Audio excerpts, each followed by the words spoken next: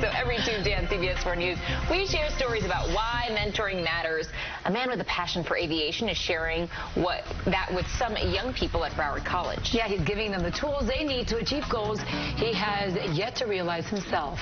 CBS 4's Francis Wang has a special story of a teacher and a student. And expect for nicks and cracks. Okay. In this Broward College hangar, students are working toward a career in aviation maintenance.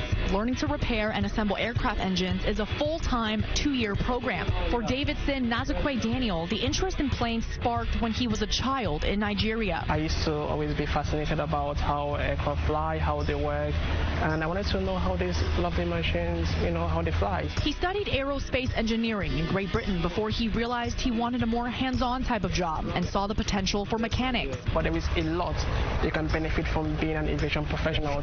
Most certificated mechanics start between 50 to 60 on a yearly basis, and that rises very rapidly when you begin to get in the next 5 years you should be in 6 figures. Are they intact? Yes. Right direction. An estimated 754,000 new aircraft maintenance technicians will be needed in the next 2 decades. However, to get a job, you have to pass FAA-enforced certifications. You have to pass this test before you can touch an aircraft. Every aircraft mechanic needs an EMP certificate or license. The tests are rigorous. I struggled when I was taking the test. The program is long and intensive. You get to learn a lot, but the curriculum for testing is very concise. It's not as much as what you learn. So I had to try again before I succeeded. Once he passed the first certification, he knew he had to help others. I'm also a proponent of once you get it, you give it back. And there is that satisfaction that comes when you play an integral role in the success of others. And that's why I created this mentoring platform to help students reinforce those specific skills. It's a prep course called Curriculum Practical Training, breaking down the test in a practical way. Jung Yal-an is one of the 25 students to participate. Because I'm from South Korea, and then my English is not perfect. To get the AMP license, I need to pass oral and practical tests. He told me how to solve the program, something like that. So when I finished the program, I felt that maybe I was kind of prepared for that, something like that. So it was so helpful. Davidson hopes to see this no-cost curriculum expand for Broward College and beyond.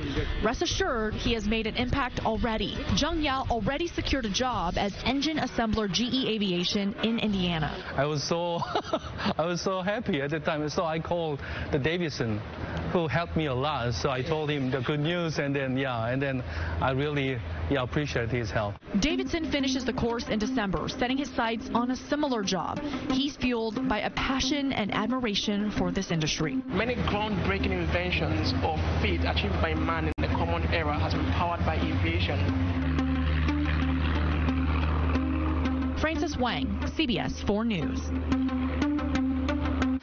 And Broward College has a waiting list for entry to this program and plans to expand it. For more information, you can visit our website, cbsmiami.com. If you would like to become a mentor, head over to our website, cbsmiami.com/mentoringmatters.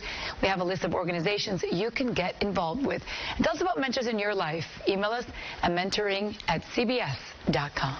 6:53 right now. Another check on this morning's headlines.